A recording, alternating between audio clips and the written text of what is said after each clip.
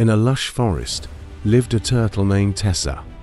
While the other animals raced and played, Tessa moved at her own steady pace. One day, the forest faced a great challenge. A massive fallen tree blocked the animals' path. Many animals tried to push it aside, but it was Tessa who persisted.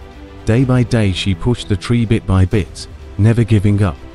Finally, her determination paid off. The tree moved, revealing a new path.